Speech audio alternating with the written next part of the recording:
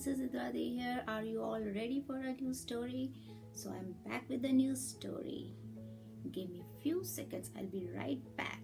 Okay, till then you watch a small clip from Disney movie and guess what story I'm gonna tell today, okay? Give me a few seconds. First day of school! First day of school! Wake up! Wake up! Come on! First day of school! Oh, I don't want to go to school. 5 more minutes. Not you, Dad. Me. Okay. Get up! Huh? Get up! I'm Time up. for school! Time for school! Time for school! Time for school! All right, I'm up. Boy, It's time oh boy, for school. Oh boy. Whoa! Nemo! First day of school! Nemo, don't move! Don't move! You'll never get out of there yourself. I'll do it. All right, where's the brake? You feel a brake? No. Sometimes you can't tell because fluid is rushing to the area. Now, any rushing fluids? No. Are you woozy? No. How many stripes do I have? I'm fine. Answer the stripe question. 3. No! See, something's wrong with you. I have 1, 2, 3. That's all I have? Oh, you're okay. How's the lucky fin? Lucky. Let's see. Are you sure you want to go to school this year? Because there's no problem if you don't. You can wait 5 or 6 years. Come on, Dad. It's time for school. Forgot to brush. Oh. Do you want this anemone to sting you? Yes. Brush. Okay, I'm back. So, any guesses? No, that's wrong. It's not Nemo. Today it's Nemo Night Games. Okay, are you all ready? So, let's begin the story. Nemo was enjoying the perfect afternoon. He was playing tag with his octopus friend Pearl. The two friends chased each other from sponge bed to sponge bed.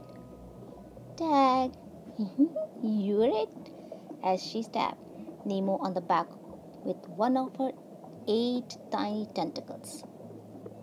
I bet you can catch me. We'll see about that, Nemo said as Pearl jetted away, kicking up a large cloud of sand. Nemo flipped his fins faster and chased Pearl past the edge of the sponge beds. He was just about to tag her when he spotted something tall and wide up ahead. What is that? He shouted, pointing a fin over Pearl's head. What's what? Pearl asked. Come on, Nemo said. Let's go check it out. Nemo swam towards a looming object. It seemed to wave at them in a gentle current. Wait for me, Pearl called out. Getting closer, Nemo let out an excited yelp. Wow, it was a huge seaweed bed. The bed was a giant maze of green and red seaweed. Some spots were almost too dense to swim through, while others formed small pockets of open space. Pearl and Nemo had never seen it before. This looks like the perfect hide-and-seek spot, Nemo said to Pearl. Want to play? Pearl looked around nervously. The sea had started to turn dark. I would love to, Nemo, but I think we should head home. It's getting late, and both our dads will be wondering where we are. Looking around, Nemo realized Pearl was right. It was time to go home for the night. When Nemo got back to his sea anemone, his father was waiting. Together they had dinner, and Nemo told him all about his afternoon with Pearl and the seaweed bed. That sounds like a neat place, Marlin told his son. But now it's time for bed. Oh, come on, Dad, Nemo protested. Can't I just stay up a little bit longer? Marlin shook his head. Try to get some sleep, son. Nemo settled into bed and closed his eyes. He told himself a long bedtime story. He thought about boring things like math class. He even counted dolphins, but he still wasn't sleepy. Finally, Nemo got up and swam to his father. Dad, I can't fall asleep. I have tried, but I just can't. So, I was thinking. Hmm. Marlin looked up at his son. Thinking? You say? He replied, trying not to smile. He had a pretty good idea what his son had been thinking. What exactly were you thinking, son? He asked. "Hmm, I think you and I should go to the seaweed bed now. That way you will know it's safe and I can go there tomorrow and play with my friends. I promise when we get back, I'll go right to bed. Please, please, Dad," Nemo begged. Marlin looked at his son's hopeful face. Seeing the seaweed bed for himself did seem like a good idea. All right, he said finally. Let's go take a look at this new find of yours. Yes, Nemo shouted, flipping over in excitement. Let's go.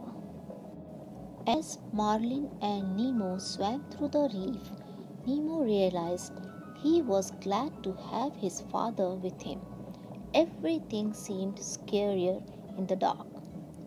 Squinting, Nemo looked for the seaweed bed, but in the dark it was nearly impossible to see anything. "Son," Marlin began, "are you sure the bed is out this far?" Nemo nodded.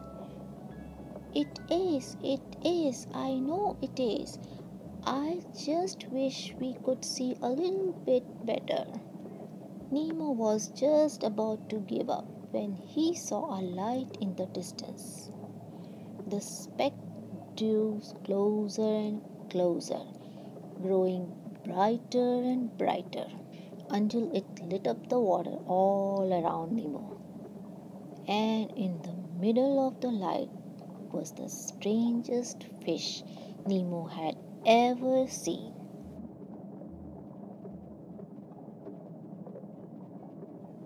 The new fish had a giant light under her eyes. "Hi, I'm Nemo," Nemo stammered, amazed. "Hi," the other fish said in a friendly sing-song. "I am Lumen." "It's nice to meet you, Lumen," Marlin said. "I am Nemo's dad. How come we have never seen you before?" Lumen fluttered around, causing her light to waver and flicker. "My family and I are nocturnal," she said. "We swim and play at night while everyone else is sleeping." "Dad and I are being nocturnal too," Nemo said. "We are looking for this big seaweed bed and I found this afternoon. Do you know where it is?" "You bet I do," Lumen said. "That's where I live. Follow me." Lumen led Nemo and Marlin to the seaweed bed. "Do you want to play a game?" she asked. "Yeah," Nemo shouted. "Can we, Dad, please?" Marlin nodded. "Just stay out here in the open," he said. "I'm going to go have a look around." While the kids played, Marlin explored the seaweed bed to make sure it was safe. Behind him, he could hear his son counting down from 100. "Don't peek," Marlin heard Lumen shout as she swam off to find a good hiding place. Marlin pushed through the maze of thick green and red stands, swimming farther and farther into the seaweed bed. Suddenly, he realized how dark and quiet it had become.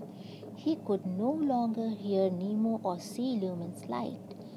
Marlin spun around. He had no idea where he was. All he could see was seaweed. He was lost. "Nemo!" he shouted. "Nemo, where are you?" But there was no answer.